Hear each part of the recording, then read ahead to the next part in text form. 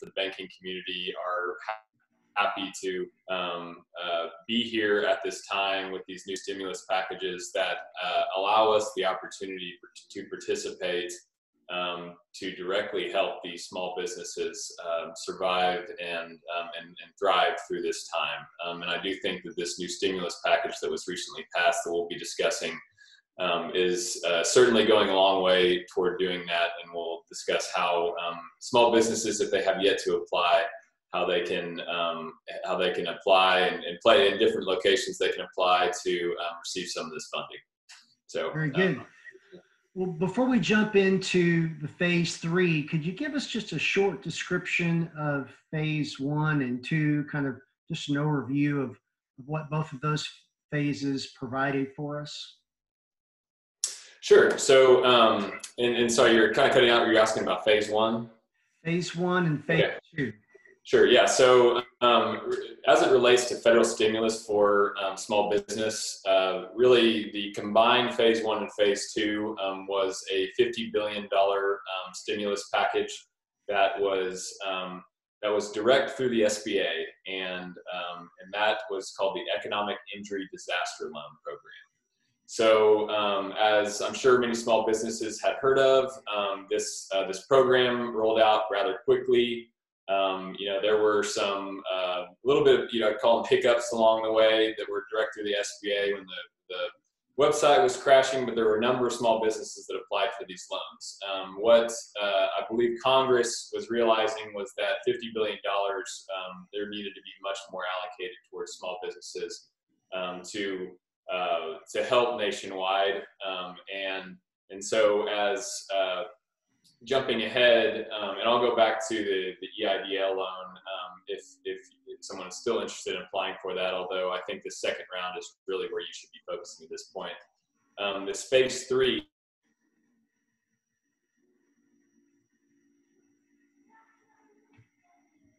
funds that were allocated.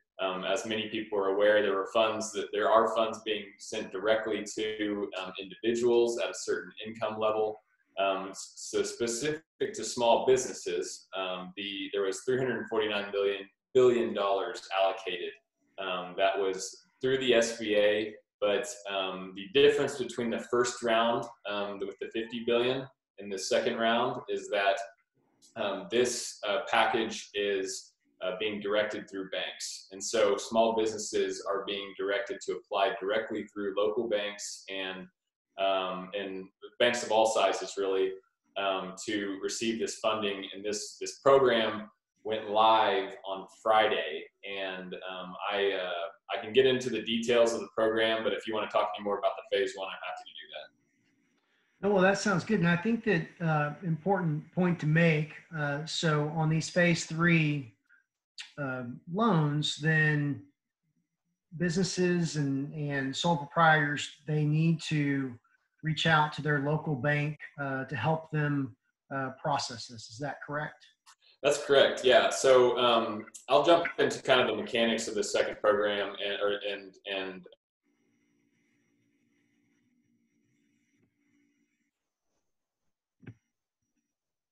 program. And in the name itself, the focus of the program is primarily towards payroll. 75% of the loan proceeds you're required to use towards payroll, and so it's really directed toward keeping your employees on staff, whether you had to go through the unfortunate cycle of laying off employees. This is an opportunity to bring them back in the fold and keep them on payroll for the next couple months. So the program itself is, as you said, it's direct through banks, and each bank has the same application forms that are required through the SBA, although the processes are a little different for each bank. What we have been encouraging at Bank First is for existing customers to apply with us, and non-existing customers, if you have a relationship with your existing bank, we encourage you to go and speak with them first, because most banks are participating at this point. And it's as easy as, in some cases, going to a bank's website. In other cases, it's reaching out to your local branch or a loan officer And whether you have a relationship with a loan officer or not, reach out to your bank and ask about the payroll protection program. What is so great about this program is that if you use the loan proceeds from this program towards specific purposes, the loan is forgiven after 8 weeks. So the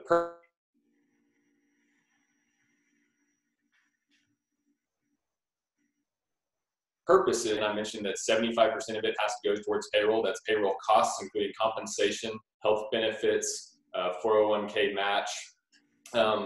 You can also use it towards utilities. You can use it towards rent.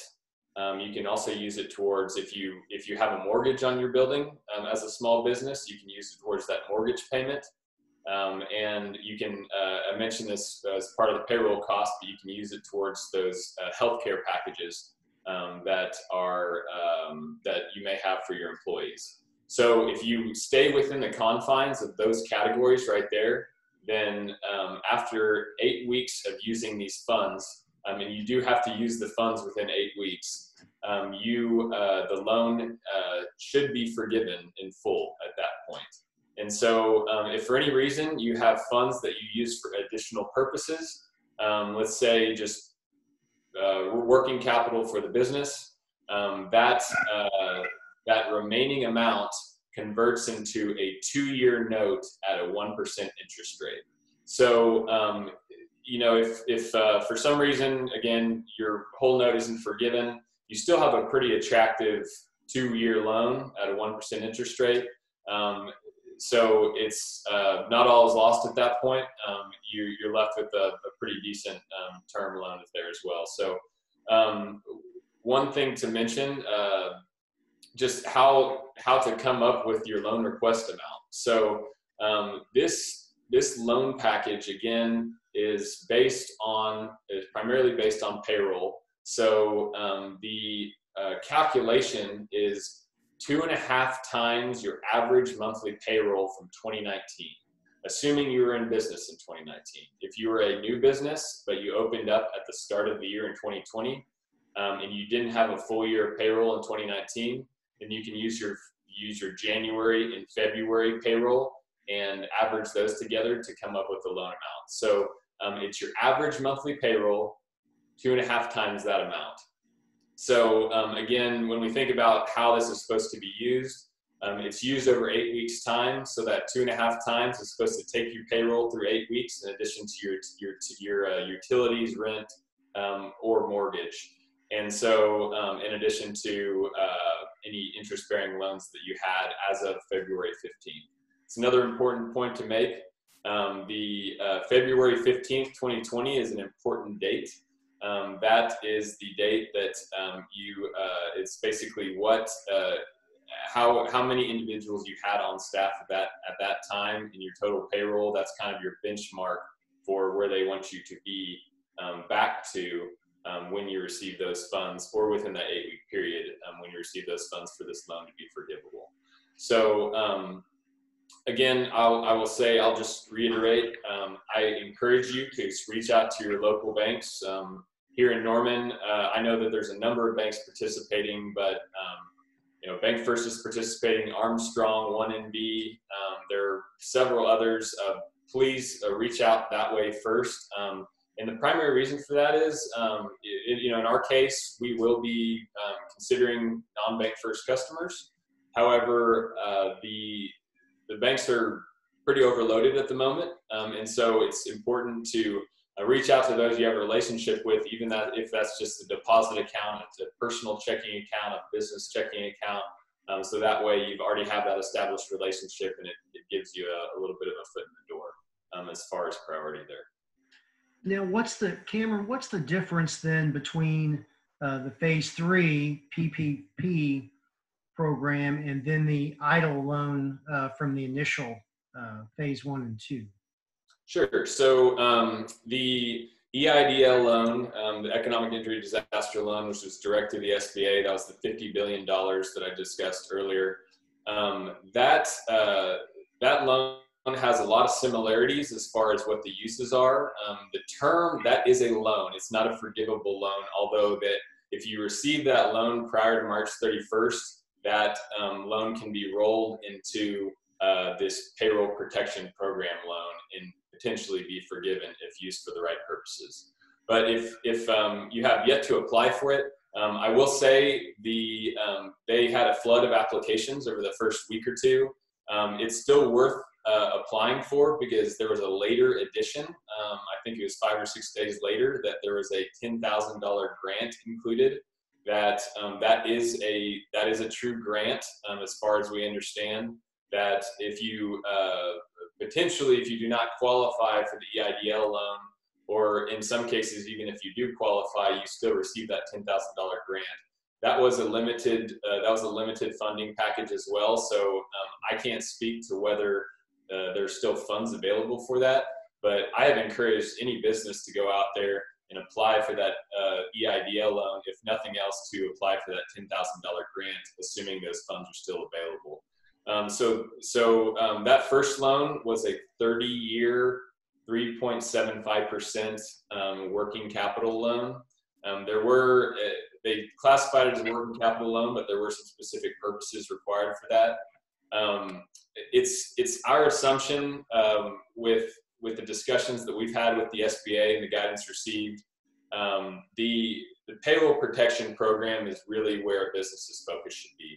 And that includes anything from a sole proprietor, single employee business to businesses that have 400 employees.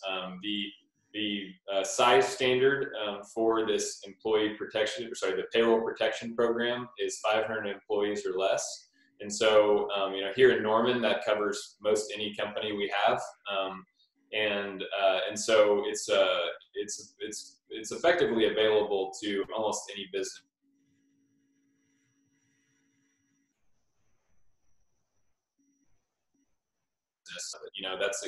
That's where the small businesses are going to get the greatest benefit.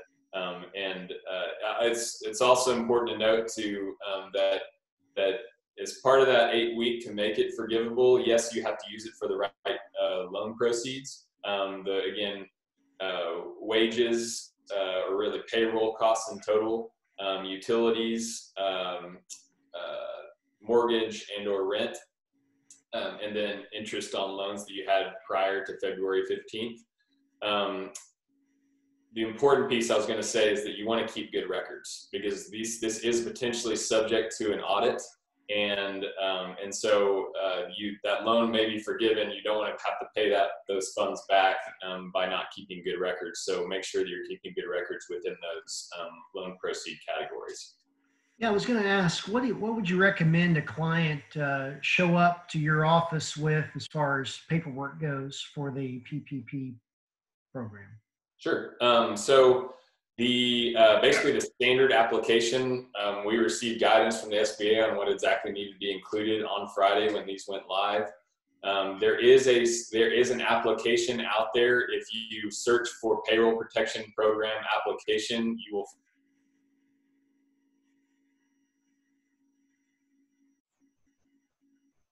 find it, download. So that there's an application itself to verify the 2.5 times average monthly payroll. The SBA is asking for your 941 quarterly payroll returns from 2019. So that's 4 941s from 2019. And that's to verify, basically they have a calculator that they take the 4 quarters and they average that over 12 months. And so that's the verification there. If you're a newer business and you weren't in operation all of 2019, then you'll want to provide internal records, or potentially if you go through a third-party service for payroll from January 2020 and February 2020, because that's your calculation there. So that's to verify. There's another form called a modified beneficial form. That's just something your banker will provide when you ask about the application itself. There are a number of payroll calculators out there that kind of make this easy for you, and so I would search around for that. But again, I would ask your bank of choice for some form of payroll calculator to kind of get you a head start there.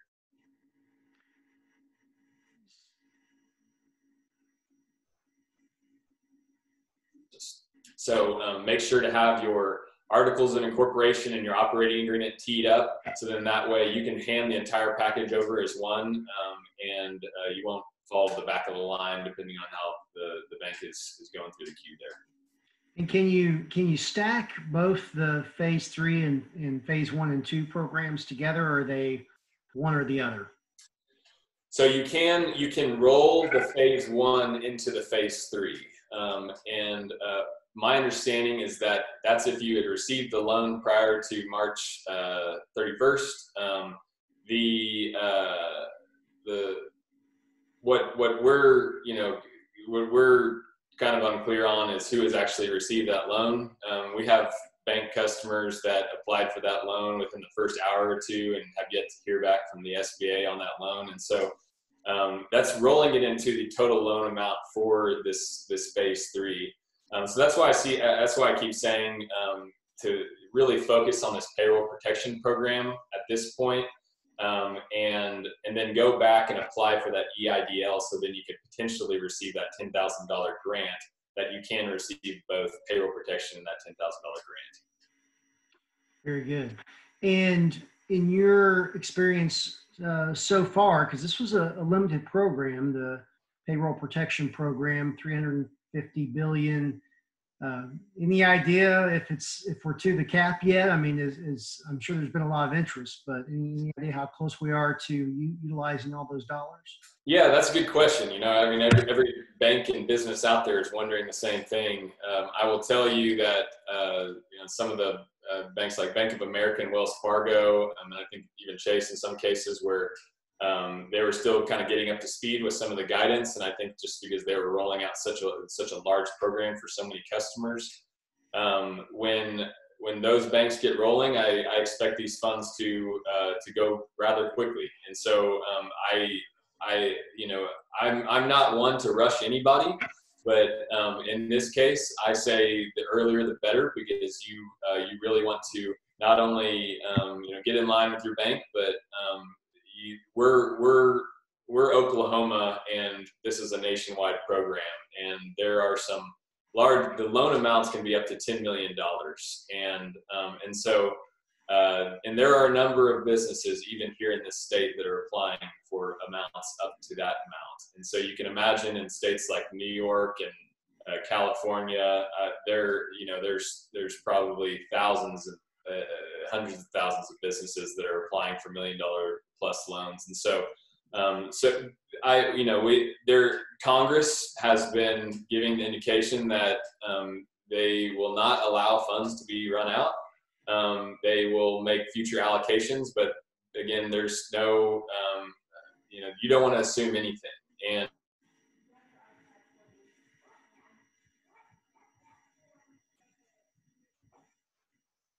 small businesses, and so I encourage you to take advantage of this first round, even if funds do run out within a couple weeks and future allocations come down the pipeline.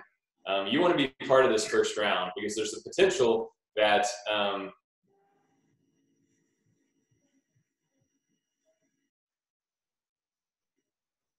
see funding from this round and additional round as well. So take advantage of whatever you can.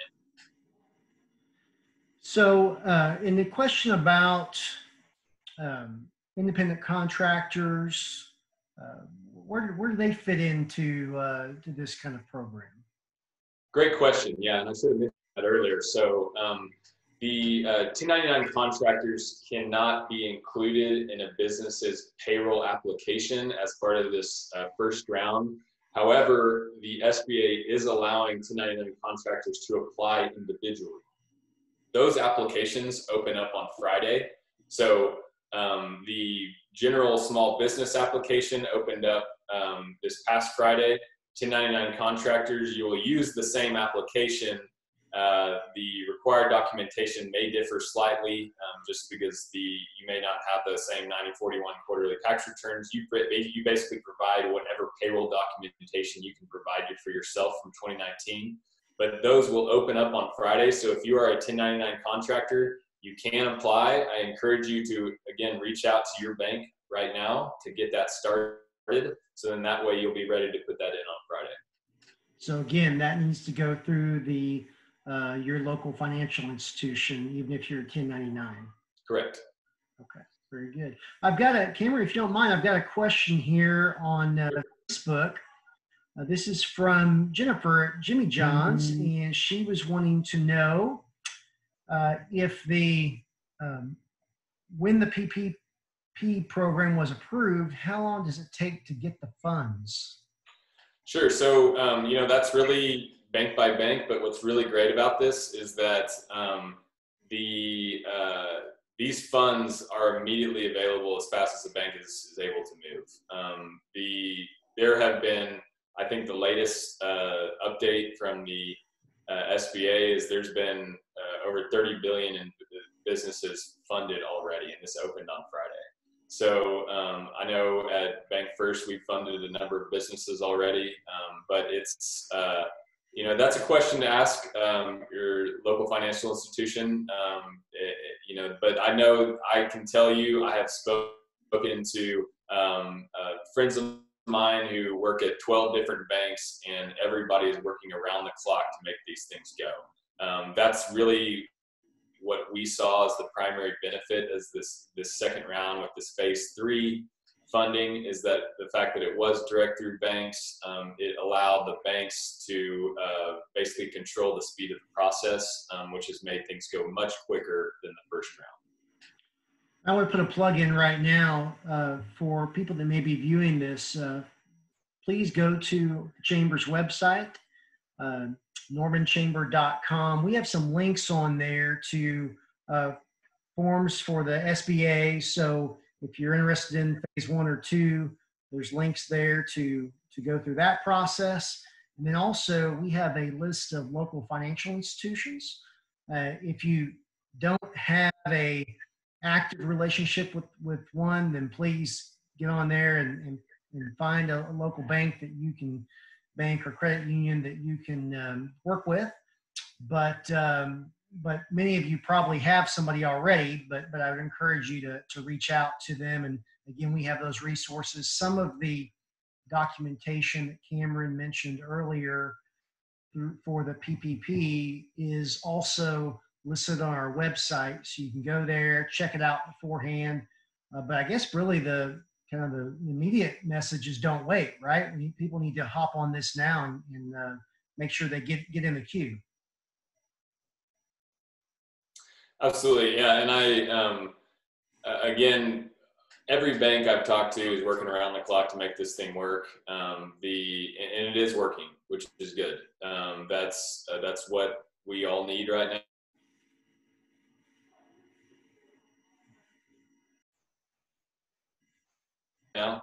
For what's best for their business. There's something you mentioned that.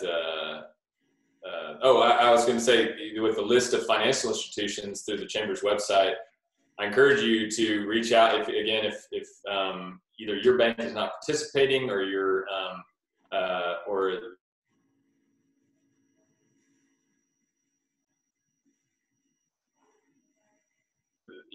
taking loans from non-bank customers. And so please go down that list and reach out.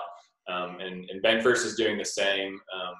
But our priority is existing bank customers. And so, again, expediency is in your best interest. And so, find whatever's best for you. Yeah, ironically, this is the first time in my knowledge where I've heard that from banks, that they're like, we're normally, banks and credit unions are very eager to take new customers, take on new clients, but with the demand that is underway right now, everybody's like, we're taking care of our existing customers. This has been a unique experience, I know, for a lot of businesses. Kind of first time that this is something like this has ever happened.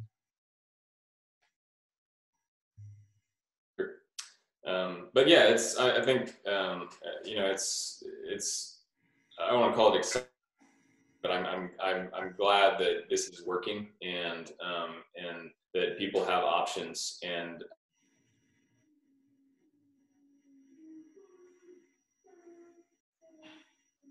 I can option here in Norman, and so reach out and you'll be taken care of. Cameron, besides going to your bank website or to the Chamber of Commerce website, is there any other resources that you would want to direct businesses to find out more information?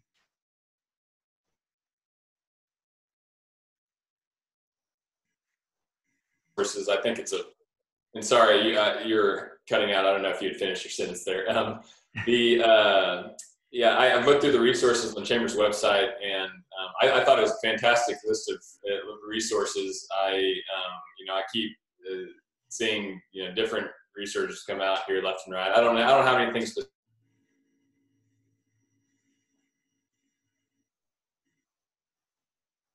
I don't feel like you're in this alone. There are a number of businesses who are sharing their own stories. One thing that I'm encouraged about is that is the innovation that's occurring from small businesses during this time.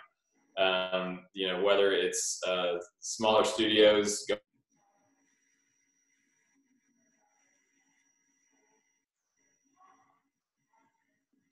their employees working virtually. There are some silver linings that are going to come from this, just as entrepreneurs, think outside the box and then take advantage of this funding and talk with each other, work through chambers to converse, even if that's online through Zoom meetings or whatever it may be. There's opportunities, and you're not alone here. I think that's a great way to kind of wrap up our conversation today, is that there's opportunities and you're not alone. There's a lot of great resources out there. I've been so impressed with you and our other local bankers who have stepped up, and they've been all in on wanting to help out our local businesses. So on behalf of them, I want to say thank you to you and the other financial experts that are in our community. They're looking out for our local business and their employees. And also, I want to let everybody know that we're going to be doing more of these Facebook Live events via Zoom. So be on the lookout. We've got one scheduled tomorrow morning with a local physician to talk about healthcare related issues and how we can all contribute to the solution on that side of the ledger. And then later this week, I think we've got a special interview set up with somebody from our federal legislative delegation and some other things. So anyway, just stay tuned. Certainly plug into our emails and social media posts that are going on. If you haven't yet, I would encourage people to go to Together for Norman Biz. That's Together, the number 4, Norman Biz. It's a great Facebook group that is allowing local businesses to help promote things that they're doing, whether it's financing like we talked about today, or maybe you've got a curbside pickup option going on at your business, or you're serving your customers in some unique way right now. We wanted to give you an open format to be able to share that with people around Norman. So please check out Together for Norman Biz on Facebook. That's a group. So take a look at that. Cameron, thank you so much for joining me today. I really appreciate it. Appreciate your expertise and your input. As we mentioned when we started this, I know you're very, very busy. So thank you for carving out a little bit of time for us. Okay, appreciate it, guys. Yeah, hang in there, and we'll make it through together. Appreciate it. Thank you. Okay, thanks. Okay.